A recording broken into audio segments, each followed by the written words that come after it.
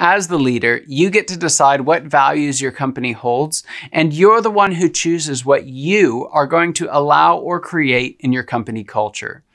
In times of crisis, in times of great challenge, it is your values that hold your team and your company together. Unfortunately, most leadership teams couldn't list their values, let alone live them out in the midst of a heated discussion about the future of a struggling company and about the safety of all of its employees. So what do?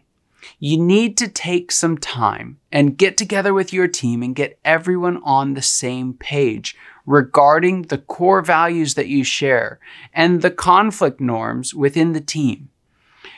If you've not worked on your values in a while, now's the time. And I know it's difficult to spend this precious time we have right now on something as abstract as values. There's real fires that you need to put out.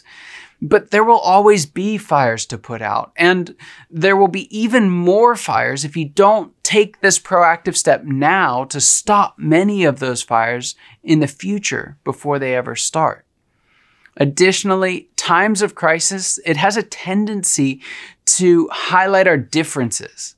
But recentering on your values will actually draw your team together by helping them to focus not on what's different, but what they share in common.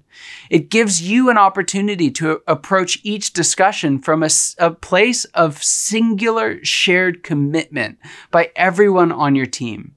Finally, your values are most valuable in times of uncertainty. You see, we don't have the data or the past experience that we need to know how to move forward right now.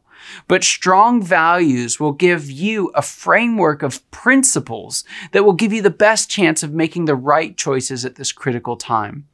It's also easier to defend and even correct wrong choices that were made this way.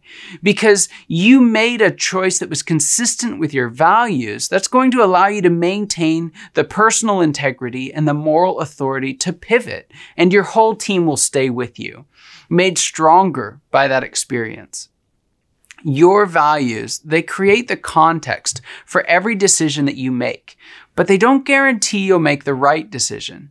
So in the next video, I'm going to show you how to greatly improve the quality of your decision making and execution by focusing on what I call active prioritization.